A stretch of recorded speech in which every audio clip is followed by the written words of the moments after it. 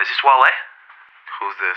Hey, this is A&R from Cliche Records. I don't know if you remember we spoke last summer. Yeah, I remember you. Fake records. Yeah, well, I've just been checking up on you recently, doing my research, like a good A&R does from his desk in the office. And, I see that you're still unsigned. Yeah, something like that. Yeah, well, I just wanted to tell you a little bit about Cliche Records. We still got a lot of really good projects going on over here, and we have some new trends that we're really hopping on. We have this one new song that was written, but nobody's recorded it yet. It's called Crank That Flying Squirrel. Oh, how does it go?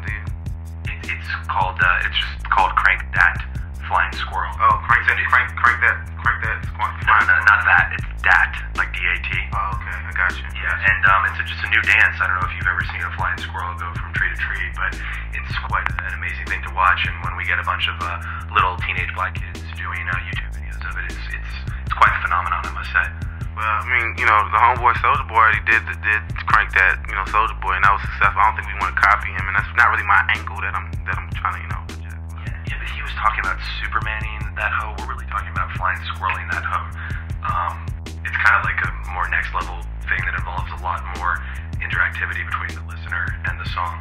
I feel you. I mean, I'm not really interested at this point, you know what I'm saying? But I appreciate you. Okay.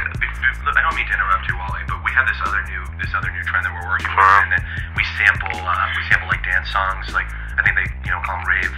They call it rave rap. It's sort of a new genre that we're exploring. Oh, I ain't really familiar with that. What's well, a lot of the club kids like it. A lot of like the hipsters or the hopsters, I think is what the proper nomenclature is these days. But we'll take like an old dance song and we'll reinterpret it for a hip hop audience.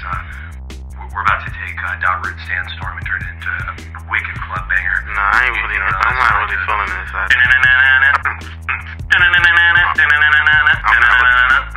It's that Untz Untz. The kids love it these days, the Untz Untz. Maybe you should just call my managers. I got